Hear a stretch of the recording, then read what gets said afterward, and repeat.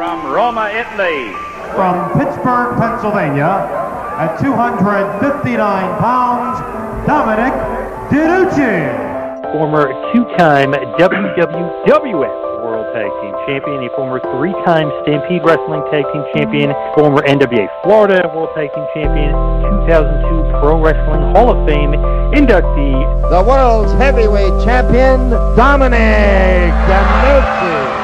Dominic DeNucci wrestled 7 consecutive decades from the 50s to 2012. You know, you didn't mess around with Dominic. He was so technically sound. I remember being in Italy. There was a huge Italian bodybuilder wanted Dominic to train him. Dominic got down in the referee's position on his hands and knees, and he said, if you can turn me, I'll train you. And this guy thought it'd be a piece of cake, and he couldn't do it. Dominic was, I think, in his early 50s at that time. Will you defend your title against all comers, Dom? Yes, I do. You will? Anyone. I think I'm in good shape. I can take anyone, any men.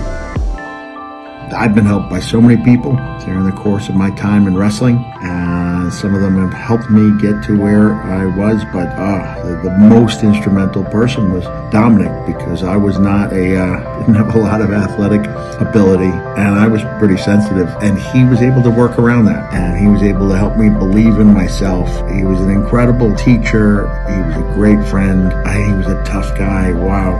Uh-oh, look at DeNucci and DiBiase going through some sort of routine, Bruno. Dominic DeNucci was also one of the first exports of American wrestlers to go to Australia, along with the likes of Ray the Crippler Stevens and Killer Kowalski, where they drew nothing but money. Actually, Barnett has gone on record as saying his 3 biggest drawing baby faces in the World Championship Wrestling run in Australia were in order: Dominic DeNucci, then Spiros Orion, and then Mario Milano. You were Bruno's best friend forever.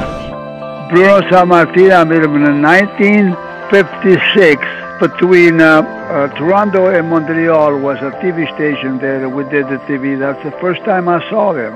And he said to me, he said, where you come from? And I said, I'm from Italy, in a little town, La Provincia Campobas.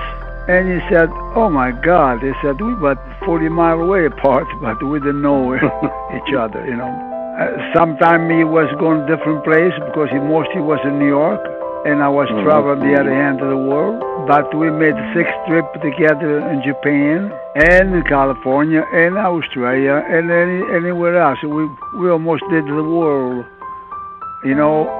Now because he's not here anymore, but I cried for 1 week for him, you know, and.